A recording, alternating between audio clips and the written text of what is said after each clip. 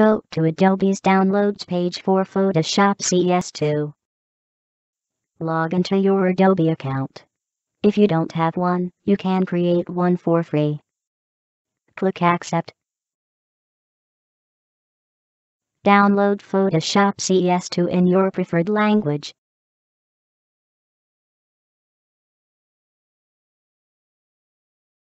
Launch the setup to install Photoshop.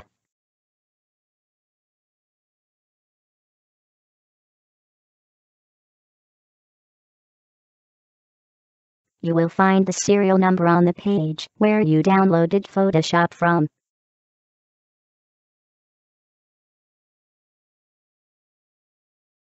Paste with Ctrl+V.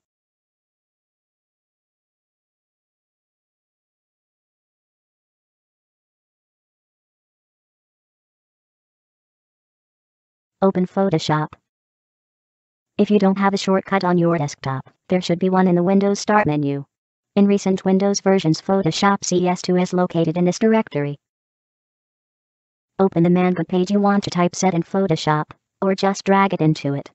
Press Ctrl+Alt+0 to zoom the image to actual size. Hold Alt and scroll down to zoom out. Hold space and the left mouse button to move around.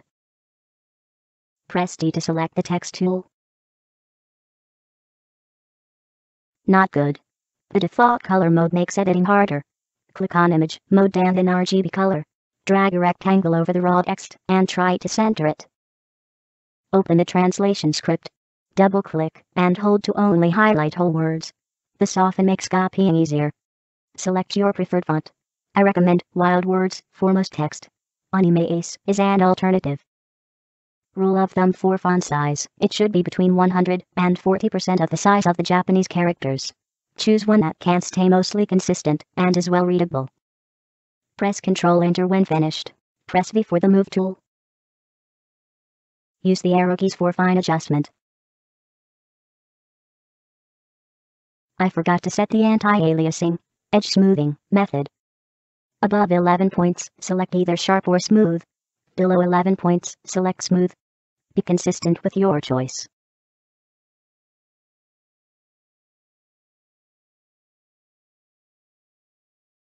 Press Ctrl+A to select all.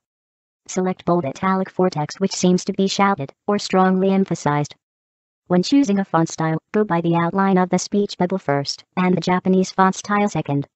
Not good. The black text touches the black edges. Let's give it an outline.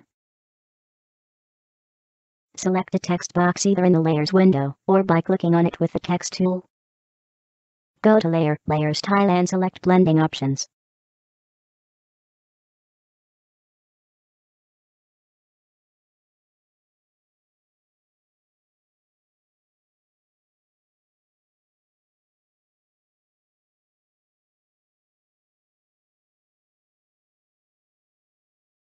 Press Ctrl+J to copy the selected layer, including its layer style.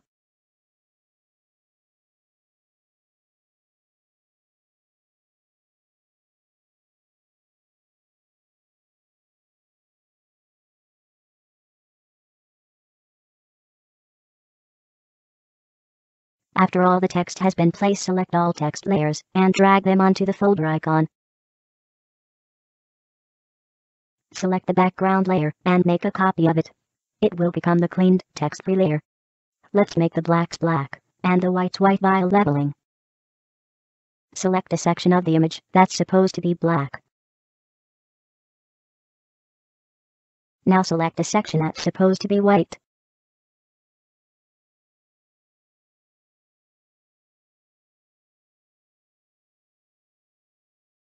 Let's start cleaning.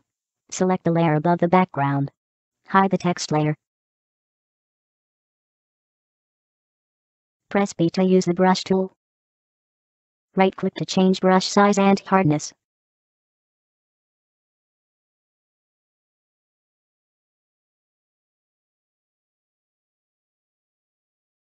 Press open square brackets or close square brackets to change brush size on the fly.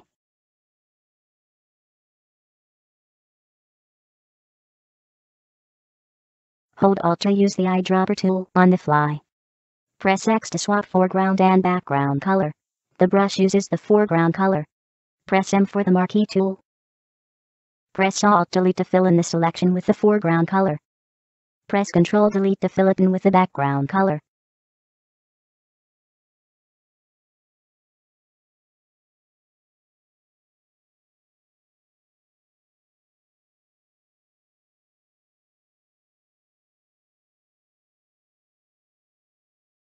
Hold Shift to make multiple selections.